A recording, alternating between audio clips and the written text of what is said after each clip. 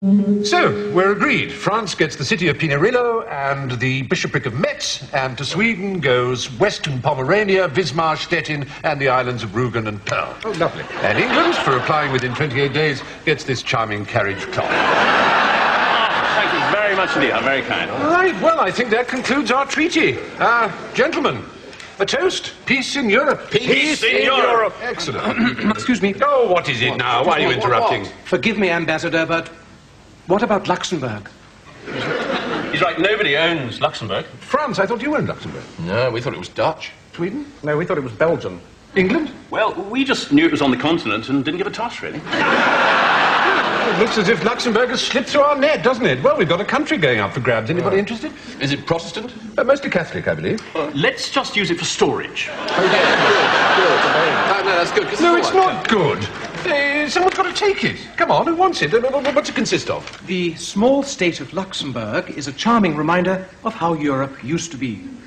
Plague victims crawl elegantly down its dung-filled streets, greasing the way with pus from their buboes, while at least 2 children a week are burned as the devil in the handsome market square. The town boasts 2 taverns, one humorous dwarf, and a shop that sells little things made of straw. Yeah, sounds like Stevenage. Well, who wants it then? Well, we don't want it. We've already got to do up West Pomerania, not to mention Wismar and Stettin. France has no need of Luxembourg, although I do quite like the sound of that shop selling little things made out of straw. Yes, that shop is an economic bonus, isn't it? All right, I'll take it. Good, excellent. So, Luxembourg goes to Sweden. No, hold on. You can't just give Sweden another province.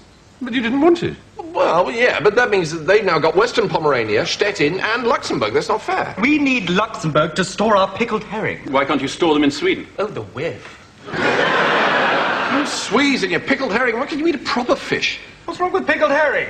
Nothing if you're Swedish. No, gentlemen, please. What is that supposed to mean? No, well, come on. Just because we all hate the Germans doesn't mean we have to like the Swedes. The Swedes are all right. Well, they hate you. No, we don't. We don't hate anybody. We don't hate anybody. Well, you should. Makes life more fun. Look, all we wanted to do was protect the Protestant princes. Oh, really? Yeah, Why, really. you didn't fancy just kicking some German arse? That's why we were there. That's what rather appealed to us, too. Gentlemen, please, let's not unravel the tapestry of this treaty ere the shuttle has crossed the loom. What? Let's not cock it out now. We're so close. I have a proposal. Why not split Luxembourg in 2? Sweden can get the east and France the west. Excellent. No, that's good. That's good. Sorry. Oh, what do you want now? Forgive me, Ambassador, but is it truly wise to divide a land in so wild and ragged a fashion? In future years, there will be Swedish Luxembourgers and French Luxembourgers, Protestant and Catholic, both at each other's throats. Oh, well, I don't know. I think that'll give journalists of the future something to write about. No, I'm satisfied with this. I think this is good. I think in the future all our petty squabbles over Europe will be forgotten. It'll just be one huge state, probably with a single currency. Oh, hurrah! Yes, that's a nice thought. It is. I'm going to have to opt out over that one, I'm afraid.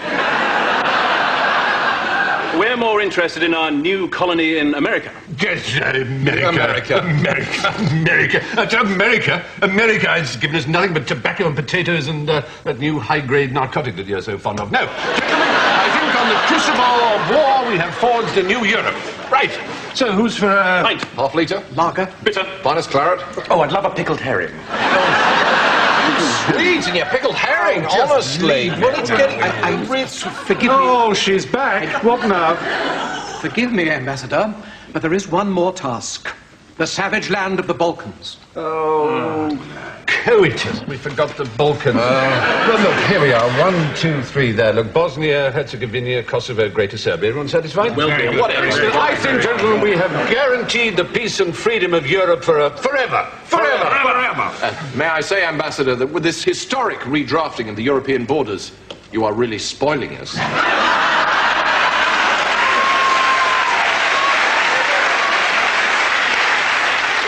These, on the other hand, are revolting.